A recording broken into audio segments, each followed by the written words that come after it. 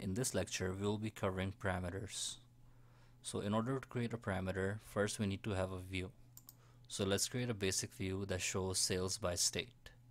So let's drag in state to the column shelf and let's drag in sales. So now we're able to see sales by state. Let's sort this descending. Let's flip the bar graph and let's enable the marks. So in this view we're able to see the sales by various states. So with a parameter, our goal is to see or let the consumer of the dashboard dynamically change the amount of states that show up. So if they want to see the top 10 states that have the highest sales, they're able to modify using the parameter.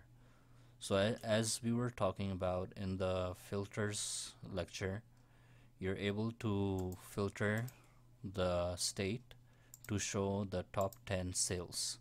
So if you were to click on apply, we can see the top 10 sales. But if we were to put this on the dashboard and put it on the server, the user of the dashboard would not be able to modify the number of states that show up. So they will always see the top 10 sales by state. But if you want the user to have the ability to dynamically change the amount of sales that show up, so if they want to see the top 15 sales by state, top 15 states that have the highest sales, they're able to change it. What we would need to do is first we would need to create a parameter, and we're gonna assign a parameter to the filter. So we can either go here, we can go to edit filter, go to top 10 sales by state, and we're gonna click on this drop down and click on create new parameter. So we're gonna change the name to top sales and change it to all, and we're gonna change the default value to be 10. And once we click on OK and apply, we're gonna see that now the top 10 sales are visible. Now once we publish this onto the server, the user would be able to change this into top 15 sales.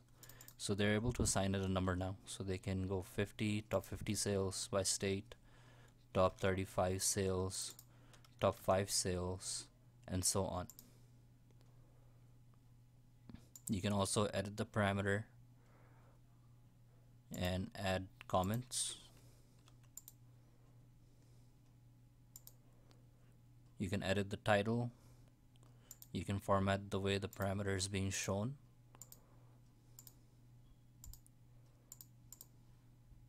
So as you can see, the border changed around it. If this had been a string parameter, we would be able to see the font that is inside the parameter change as well. So this is how you use parameters in filters.